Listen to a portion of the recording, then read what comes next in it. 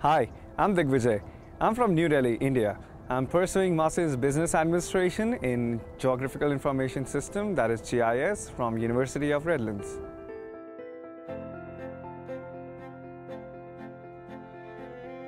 I never gave any exams like GMAT or TOEFL or IELTS. I got my selection on the basis of the academics, that I was an electronics and telecommunication engineer, and I worked for a few of the companies as a part-time for 3 to 4 months as an internship in worldwide companies, that is Hewlett-Packard and HCL.